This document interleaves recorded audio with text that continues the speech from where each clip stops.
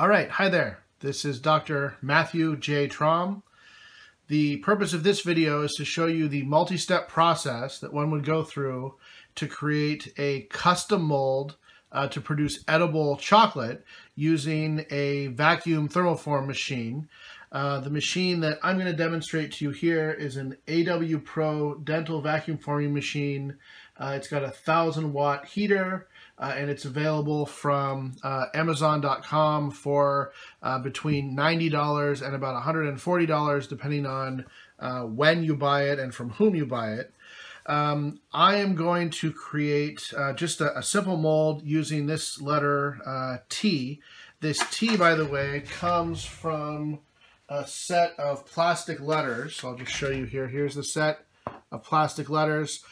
This is available from Walmart. I purchased it for about $4, and I am going to be using food safe PETG clear thermoform plastic, which we can see a little piece of it here. This is available in 10 packs from Amazon for about $16. So not too expensive a proposition to attempt to do this. This 10-pack, by the way, comes in sheets of 12 inches by 12 inches. And what I've done is cut one 12 by 12 inch sheet into four 6 by 6 inch sheets. The working area here is roughly 5 inches by 5 inches. So a 6 by 6 sheet is just small enough to fit within the vise. So this seems to work out pretty well from a size perspective. This PETG material is food safe, and it comes with a lining that we'll have to remove. So let me find a corner here. Find a corner. There we go. So I'm going to remove the clear lining from one side, and then there's an opaque lining on the other side, which I will attempt to remove here. There we go. Get under a corner and attempt to remove that. Okay, so now I've got clean, food safe, clear PETG plastic. This, by the way, is 0.020 inches thick, so it's one of the thinner materials that you would get. I'm going to now take this material and I'm going to put it into the vise. I'm going to slide it in there, making sure that it's supported equally on both sides and that the vise can actually close around it. There we go. Now we've got the vise closed.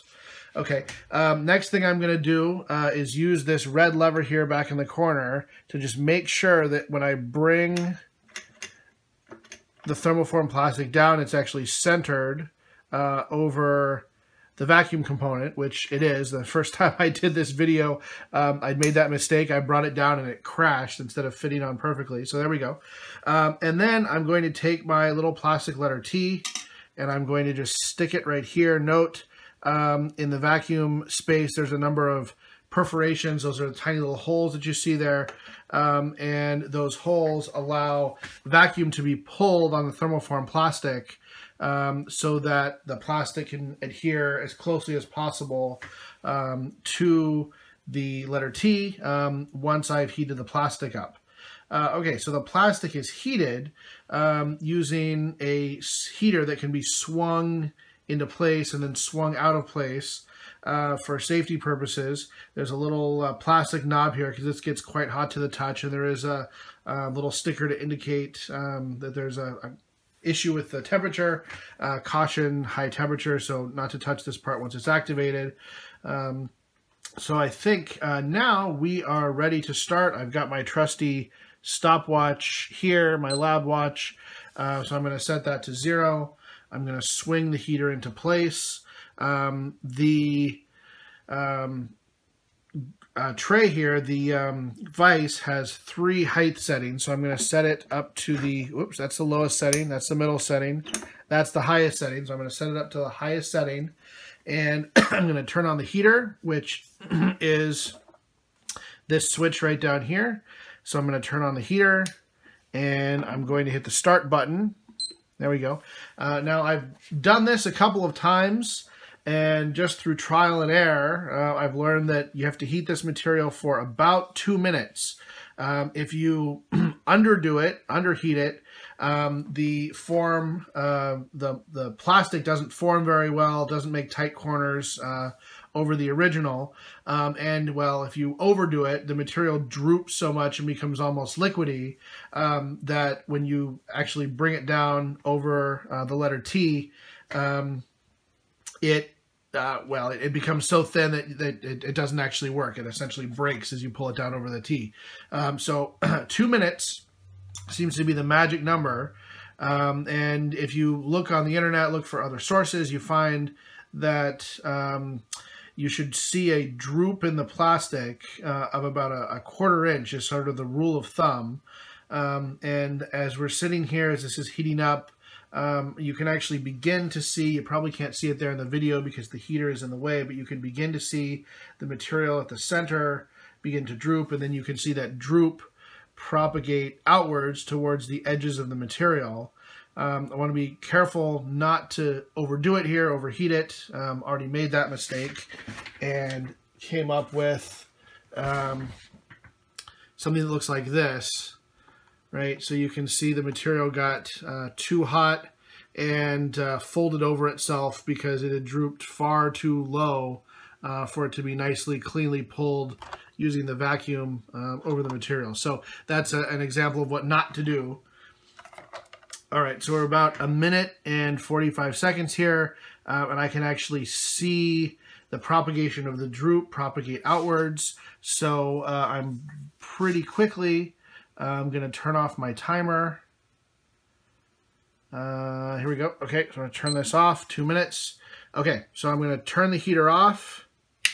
I'm going to slide the heater out of the way. You can see the plastic drooping there. I'm going to turn on the vacuum. It's going to get very loud. And I'm going to bring this down.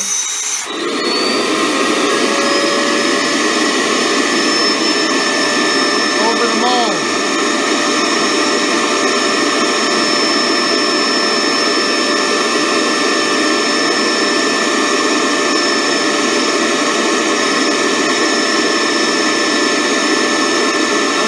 I'm going to let it hold vacuum for about 1 minute, which is why I reset the timer.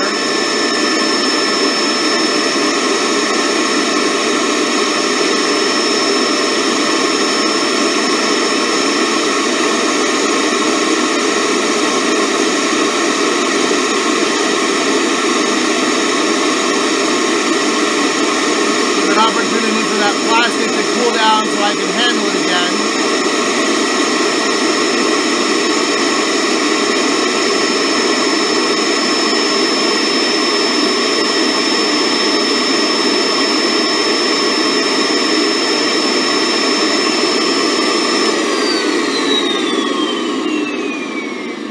Okay, that's pretty good. I pulled vacuum there for about 1 minute, so we don't need this anymore.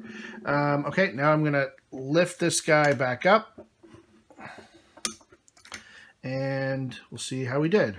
Pull this guy out.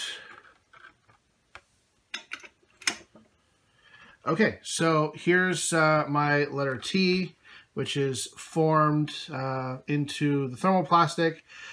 You can see it didn't quite adhere in the corners of the T. I've done better versions of this where I heated it for just a little bit longer.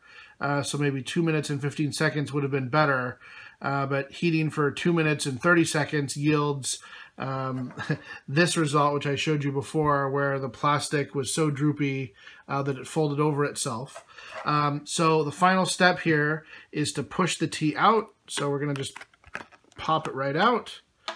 And we're left with, here we go, a nice T-shaped piece of thermoform plastic, food safe, that I can then propagate into the next step, which is filling up with liquefied chocolate to produce my treat. So stand by and I'll show you the next couple of steps to get to the piece of chocolate in the shape of the letter T.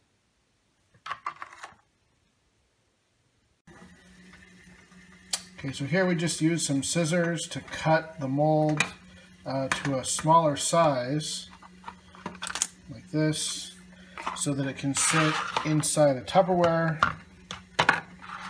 and be put in the refrigerator to cool down once the chocolate is in place. Okay, so here we've got a double boiler set up with water in the bottom pan and Nestle Toll House chocolate chips in the top pan. So we're melting the chocolate to prepare it for the mold.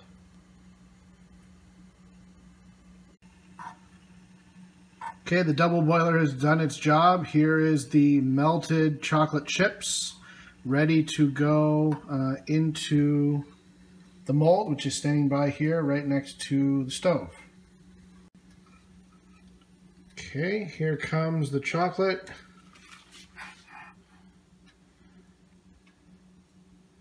Getting pushed in its molten form into the mold.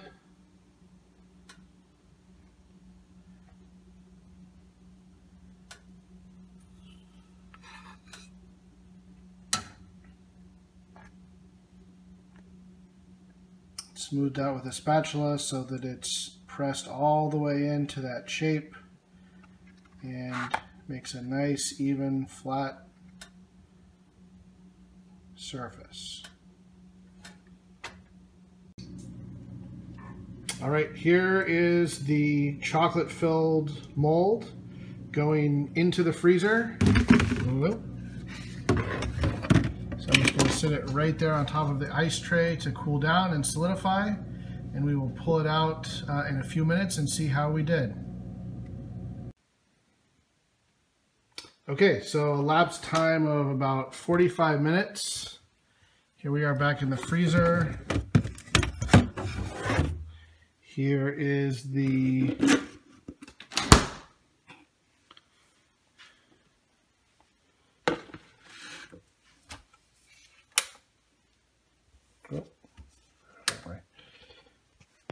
okay. Yep. Chocolate tea.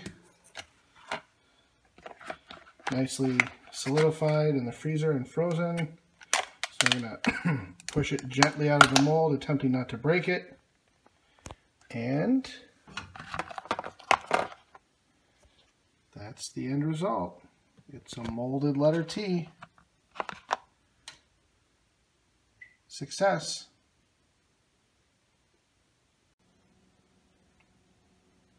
And now, to prove that it's actually edible, here is my molded chocolate tea, and I'm going to eat it. Oh. Good. Nice and cold.